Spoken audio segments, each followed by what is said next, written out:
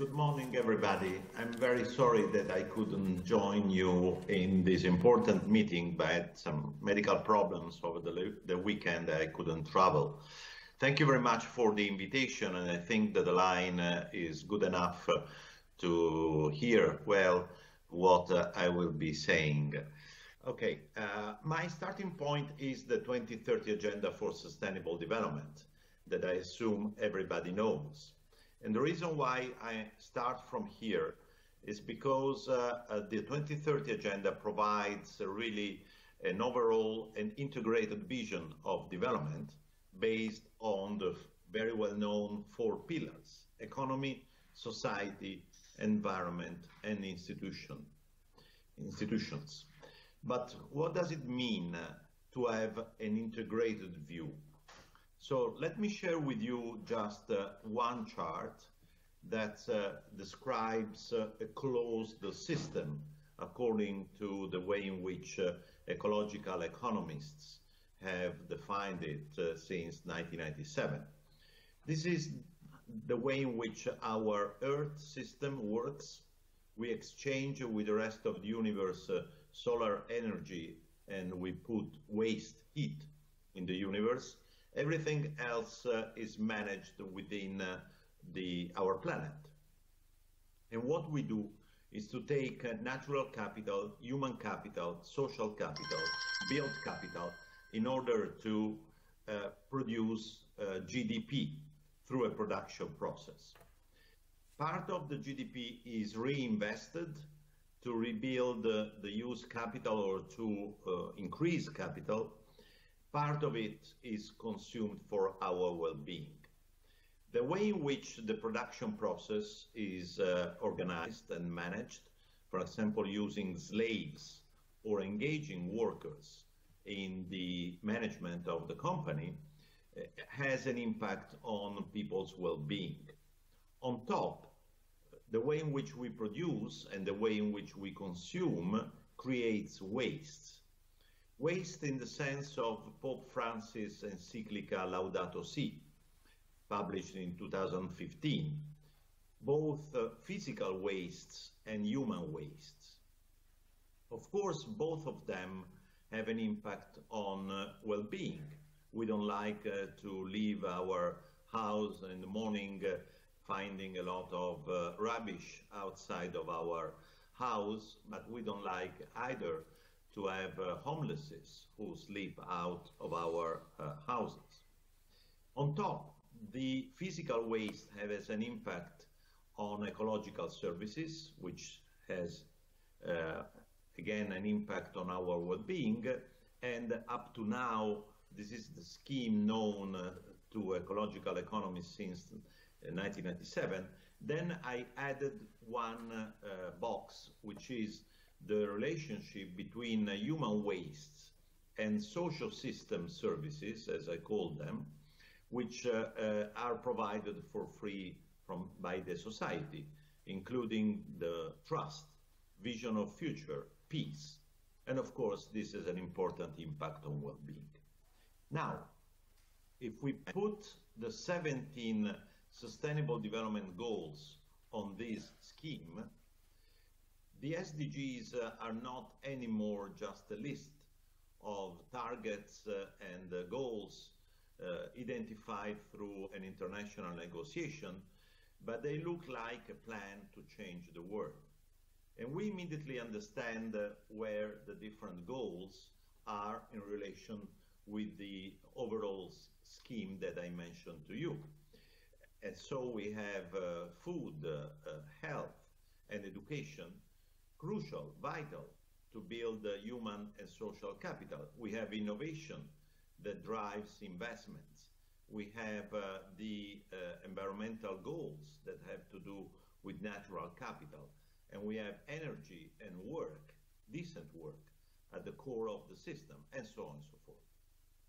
Now, the key issue here is how to change our education paradigm to cope with this challenge, but also to foster the change towards sustainable development.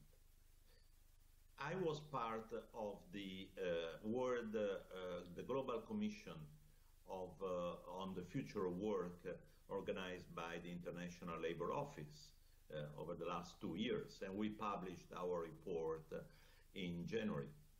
And I would suggest to look at the report, which is about a human-centered development paradigm.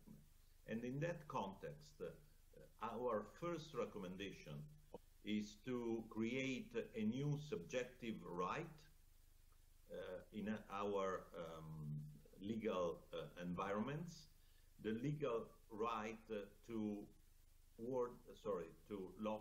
lifelong learning, because the lifelong learning is the only thing that could help us humans to cope with the incredible challenges that an unsustainable world will put before us and already is putting before us, including our capacity to cope with very fast changing working environments, including automation and robotization and so on and so forth.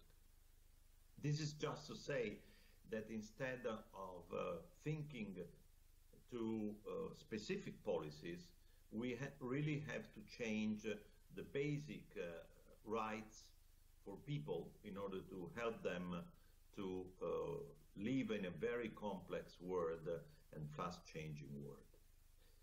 Now, if this is a possible legal reaction to what I just mentioned, let me say something about what we are doing in Italy now to educate people towards sustainable development. It's a quite unique experience, I think, in Italy now, because as Italian Alliance for Sustainable Development, we have developed some education tools, including an e-learning course, which, by the way, is available also in English if someone is interested. And now this is given to all Italian teachers of elementary, intermediate, and high schools. And last year, over the last 2 years, almost 70,000 teachers have already taken our course. The Minister of Education wrote to all schools and to all universities saying sustainable development is a core piece of education for the future of our country. And the Parliament has just passed a law about the civic education in schools, and the 2030 Agenda and Sustainable Development is part of the mandatory elements of this new course. We provide to teachers a lot of existing materials to be used in their education efforts towards not only environmental education but sustainable development. The point is that, as the chart that I described to you clearly shows, the education to sustainable development is education to complexity, to a holistic approach to the reality. And this is not what we normally teach. This is not what we normally teach in schools, but also at universities. This is why we have promoted the establishment of the Italian network of universities for sustainable development. This was a declaration by the Association of Italian Rectors, and now this network includes 70 universities out of 80. And all of them in the manifesto that was signed in May during the Italian Festival of Sustainable Development that we organize as ASVIS, Italian Alliance for Sustainable Development, all the universities committed themselves to do mainly two things. First, change the way in which they manage their buildings, their activities, to move towards sustainable management, which means waste management, energy management, mobility management, and also the way in which the cafeterias, the food is managed in universities. But then the second point is to change the way in which we educate to sustainable development. I'm personally chairing the subgroup that deals with education for sustainable development and to sustainable development for this network of universities. And in a couple of weeks, we will have a meeting where we will present to Italian rectors the action plan that we have built over the last 6 months.